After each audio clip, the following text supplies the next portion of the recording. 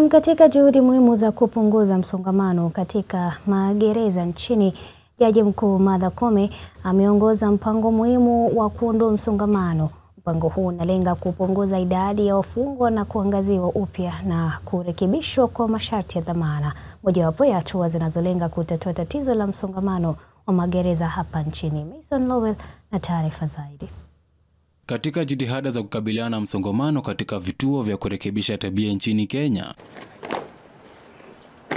Jaji Mkuu Martha Koome aliongoza zoezi muhimu la kuangazia swala la msongamano kwa lengo la kupunguza idadi ya wafungwa kwa kuangazia upya kwa masharti ya dhamana. I wish to say how delighted I am to join you today here at the Industrial Area Remand and Allocation Maximum Prison for the launch of the prison decongestion, what we are calling the Rapid Results Initiative. I thank the judges and the magistrates for the commitment they have shown so that we can decongest our prison. In fact, judges are supposed to be in recess, writing their judgments and rulings. But they have decided this August we are going to commit a significant amount of our time into doing this exercise. So I'm very, very grateful to you judges and honorable magistrates. And also the people we work with are the DPP, are the probation, and even the police. They're all justice sector. I am grateful for you embracing this initiative.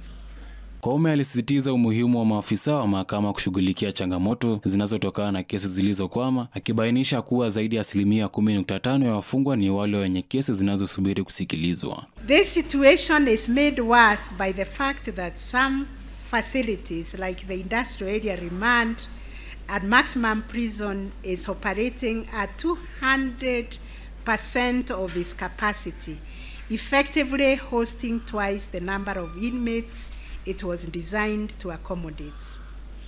Such congestion severely undermines the prison's ability to fulfill its core mandate, which is rehabilitation and the reformation of the offenders.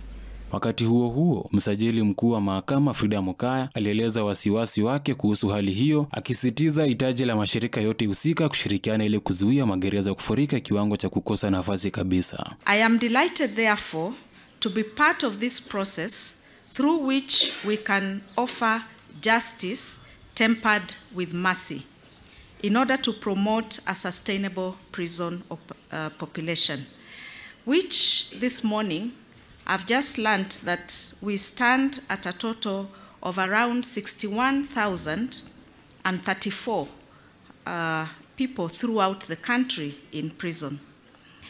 In modern times, the end times of criminal justice is not pure retribution, as was the case in the olden days, but to reform offenders and to reintegrate them into society as productive citizens who live with the rest of their community within the confines of the law. Jaji Mkuu Koome pia alieleza juhudi za mahakama kuangazia upya hukumu, hasa kwa wale waliohukumiwa kwa makosa madogo, akipendekeza kwamba wanaotumika vifungo vya chini ya miezi 3 waelekezwe kwenye huduma za jamii. One of the cornerstone strategies of this initiative that we are undertaking today is the promotion and expansion of the community service orders. The judiciary is committed to reviewing the sentences, and where appropriate, we will release convicts to perform community service instead of serving time in incarceration. There is no benefit of keeping you here and feeding you here and wondering how to take you to hospital when you are sick. You can go out there and fend for yourselves and take yourselves to hospital when you are sick.